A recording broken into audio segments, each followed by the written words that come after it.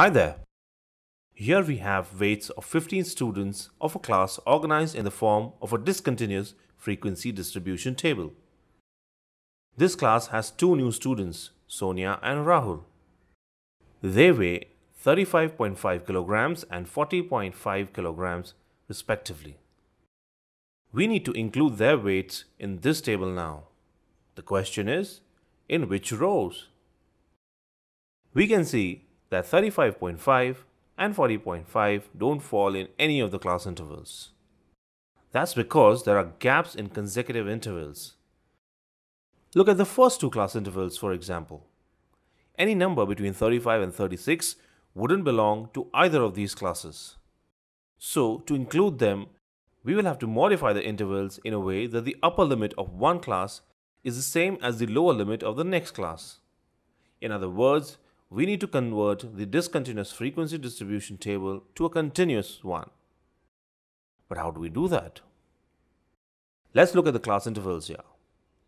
The upper limit of the first interval is 35 and the lower limit of the next interval is 36. First of all, we take the difference, which is 1. It doesn't matter which interval we choose, the difference will remain the same. Then we take half of the difference and add it to each of the upper limits while subtracting it from each of the lower limits.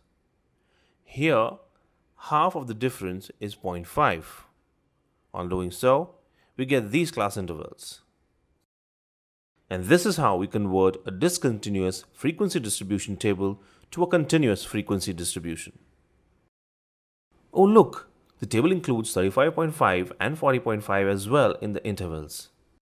Now we can include the weights of Sonia and Rahul. Remember that when the number coincides with the limits of two class intervals, we choose the interval in which the number is the lower class limit. That way, 35.5 goes in the second row and 40.5 goes in the third row.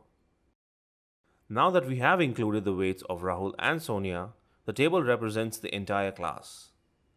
This makes the new students happy as they feel included. While the class gets to know more about these two students, it's time for you to help more such classes in converting their frequency distribution tables. See you next time.